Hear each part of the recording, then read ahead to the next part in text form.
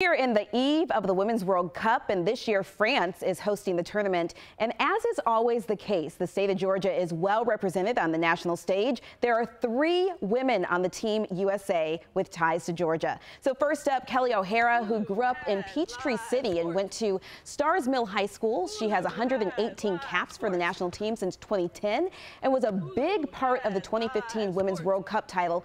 And she's a heck of a juggler. Check out those skills there. Now, speaking of juggling, check out these skills belonging to Emily Sonnet. She was born in Marietta, went to Fellowship Christian, and then played college soccer at the University of Virginia. Her twin sister played at UGA. This is Sonnet's first appearance in the World Cup. And finally, Morgan Bryan, who was born in St. Simon's Island and clearly a big fan of Atlanta United. Bryan also played college soccer at Virginia and has scored 6 goals for Team USA.